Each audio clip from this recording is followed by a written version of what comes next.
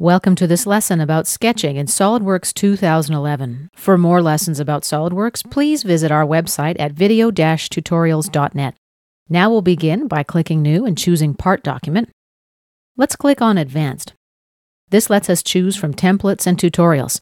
Let's click Novice to return to the document selection. We'll select the part document and click OK. Currently in the status bar, we see that we're in part editing mode. Now, if you don't see the status bar, select View from the main menu and scroll down and ensure that status bar is checked. We can create a sketch in a few different ways. On the left here is the Feature Manager design tree. We see 3 planes available for sketching by default. We've got the front plane, the top plane, and the right plane. Currently, all 3 planes are hidden. I only see them in the graphic area when I highlight them in the tree. To make a plane visible, simply right-click on it in the tree and then click on the glasses icon. That's the show icon. And now the plane remains visible even when we mouse away from it in the tree. Let's click in the graphic area and let's right-click on the front plane. Select Sketch. In order to create a sketch, it's not necessary for the plane to be visible. Let's hide the plane. And let's right-click on the top plane now. Select Sketch. As you've noticed, the plane's orientation has changed in the graphic area. We're now in what's called the Normal To view. Have a look at the status bar at the bottom of the graphic area. You can see that we're in sketch editing mode. We also see another message: our sketch is underdefined. We're going to be learning more about that in subsequent lessons. Here are the X, Y, and Z coordinates of the cursor in the status bar.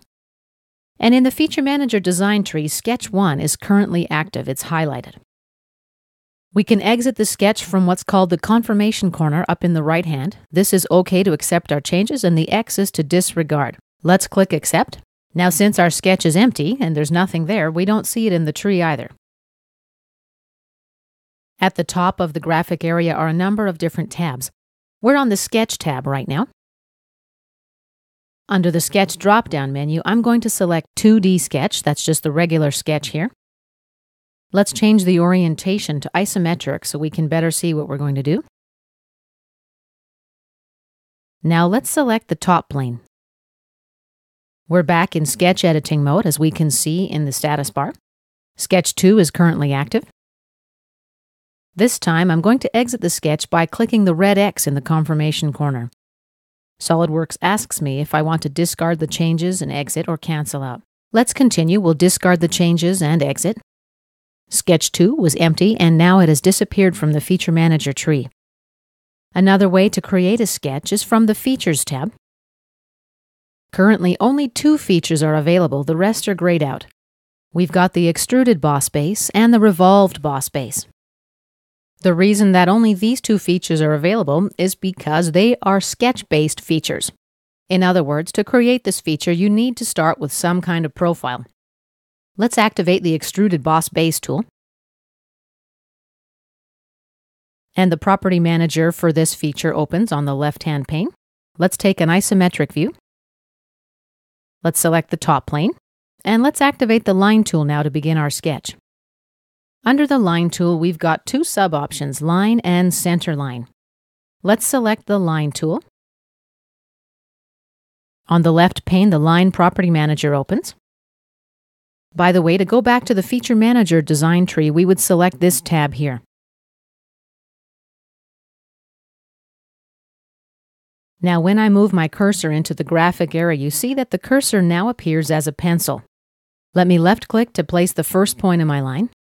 And now let's move the mouse a bit. I've got what's called a rubber band effect.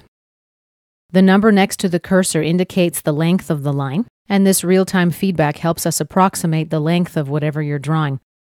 Currently, you can see that my line is about 30 millimeters. Now let me position my next point in an approximately horizontal position from the first point, and now a vertical position. Notice that 90 degrees displays as the angle. Note the line inside the yellow box. This is the vertical relation symbol. In this position, the angle is 135 degrees from the horizontal axis. Let's left-click to place a point. And here's our first line. The Line tool remains active. Let's left-click again to place another line in this chain. To end the chain, we can double-click, or we can right-click and select End Chain. The line tool does remain active even if you right-click and select End Chain. Let's create another line now, just with a new starting point. Notice the feedback near the cursor as I move my mouse. Right now, there's a vertical relation suggested. Let's click here.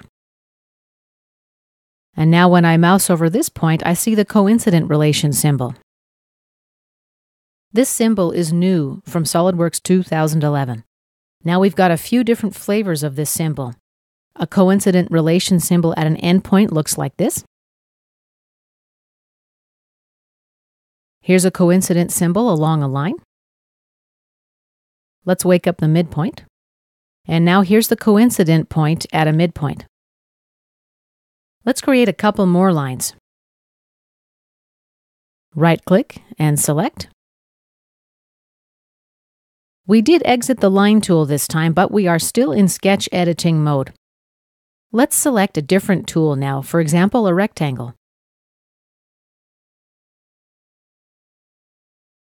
And I'll place the first point of my rectangle about here, second point there. This is how to create what's known as a corner rectangle in SolidWorks. Next, let's create a 3-point rectangle. Let's place the first point, the second point, and the third point determines the width. Again, right-click and select to close the tool. Let's exit the sketch at this point. We'll go to the confirmation corner and click Accept. A reminder that we started this sketch from the Features tab using the Extruded Boss Base tool. Upon exiting our sketch, the Boss Extrude Property Manager now opens. Since we created more than one contour, SolidWorks now prompts us to choose a contour. Let's select this rectangle. Currently, the extrusion depth is 10 millimeters. We can change that, of course, if we want to. Let's click Accept in the Property Manager. And here is our Extruded Boss feature. Click in the graphic area to deselect everything.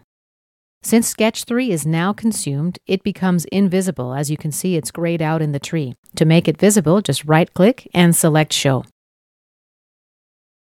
Or if you want to edit the sketch, right-click on the sketch and select Edit Sketch. And from here, we can change our geometry.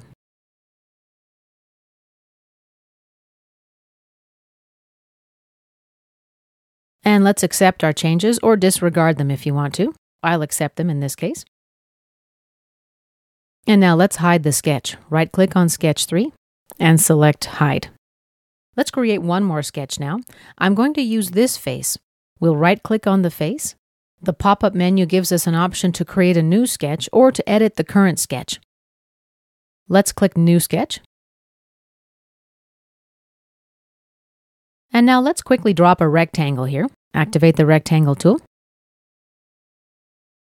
And my second point here, let's exit the sketch.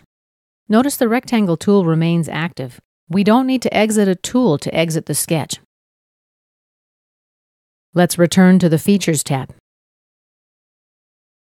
And as you can see, I've got many more tools active. Sketch 4 is currently pre-selected in the Feature Manager design tree. Let's activate the Extruded Cut command. SolidWorks automatically recognizes the cut direction. Let's enter a value of 5 millimeters, tab key to register, and let's click the green check mark to accept. This concludes our lesson about creating your first sketch in SolidWorks 2011.